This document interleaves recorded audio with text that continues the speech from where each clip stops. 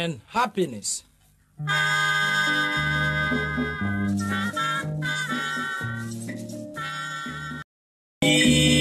To bring success for beautiful. Practically free of any visible foreign matter except permitted substances used to prolong its shelf life. The cassava roots are free from external moisture, excluding condensation due to cold storage. The cassava is not so curved, crooked, constricted, ridged, or otherwise misshapen that its appearance is appreciably affected. The cassava root is not so curved, crooked, constricted, ridged, or otherwise misshapen that its appearance is materially affected, or there is a loss of more than 5% of the total weight of the cassava in the ordinary preparation for use.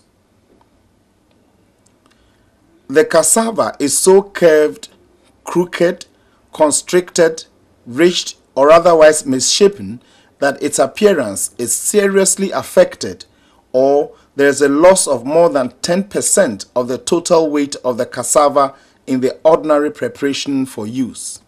Produce not affected by rotting or deterioration, such as to make it unfit for consumption, caused by microorganisms, moisture and heat, among others.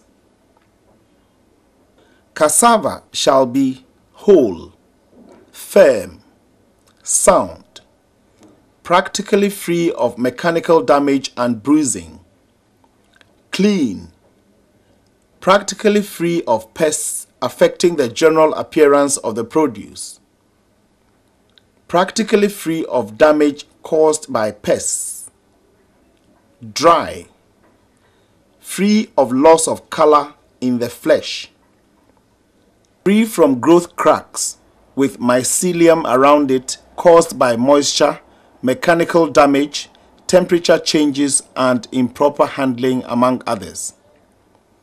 Free from soil particles, free of any foreign smell and or taste.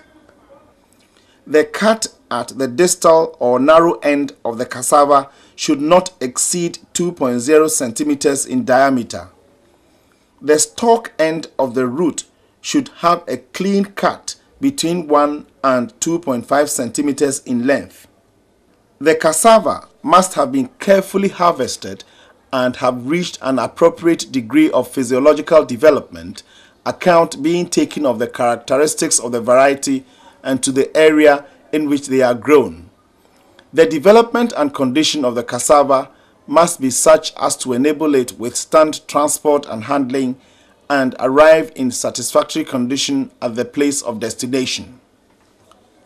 Cassava in this class must be superior quality, must be characteristic of the variety and or commercial type, must be free of defects with the exception of very slight superficial defects, provided these do not affect the general appearance of the produce, the quality, the shelf life, and presentation in the package.